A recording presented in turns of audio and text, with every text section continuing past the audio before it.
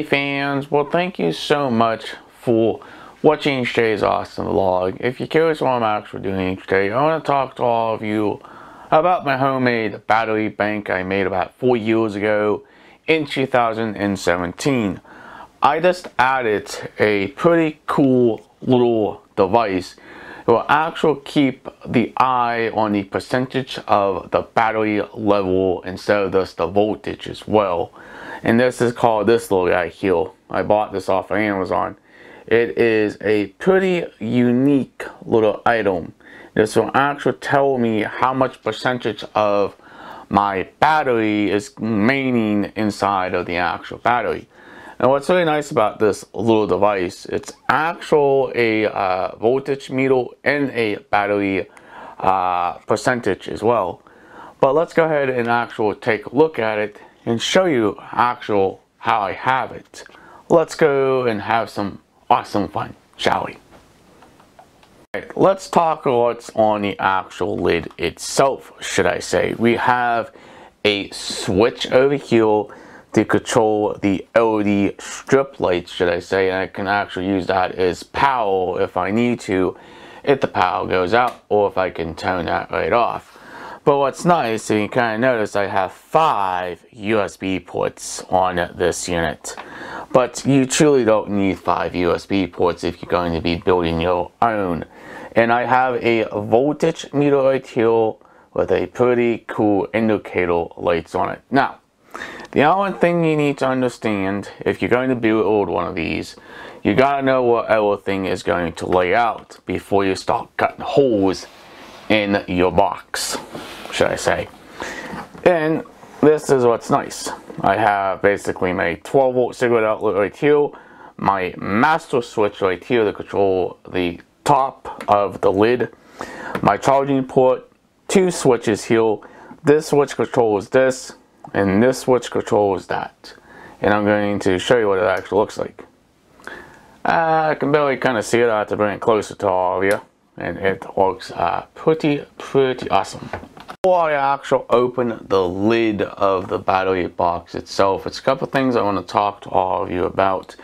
If you're going to be putting the meter itself in, you're going to have to cut a hole out for it to actually fit. But you don't want to cut it too small or too big. You want to cut it kind of even snug fit, but don't push too hard on it. You might actually break the display itself. But here is my switch here, and it actually turns on the display itself right here, and the battery is actually sitting at 92% charged, and that's not too bad for this battery. Now I went up to 93% charge of the battery on this. And you're curious of what the silver switch is. The silver switch, I will gladly show you. That switch controls the main part of the lid, should I say, and that turns everything on top. And that is pretty good. But let's go ahead and open it up and show you what's actually in this box, but you've already seen it before.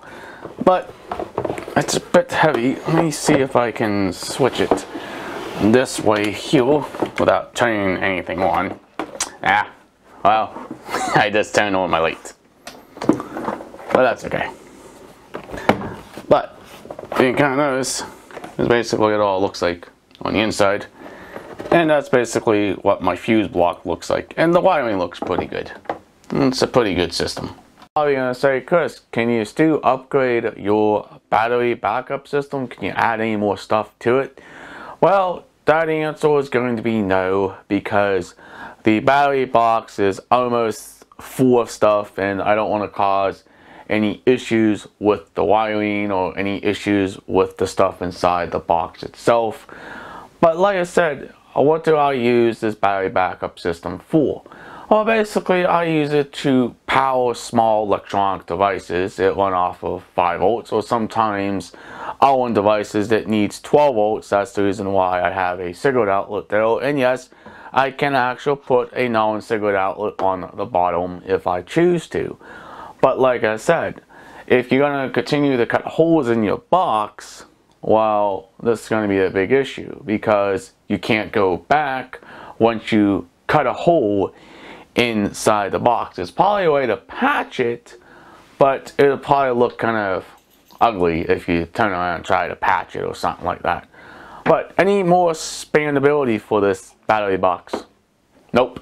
I can only use it the way I have built it, should I say, and it works pretty nicely, should I say. But in the future, I may actually build a whole new one. Not with using the silver acid style batteries. I may actually use the lithium ion batteries. They might be a lot lighter than these heavier batteries. Can I put an extra battery in this? Nope, because it's just no more room inside this battery box. But if you guys enjoyed us finding this channel, please hit that subscribe button. Leave a awesome comment down below. Please like, please share. Peace out. We'll hopefully see you in the future vlog, and thank you for watching, and have a nice day. Catch you in the next one.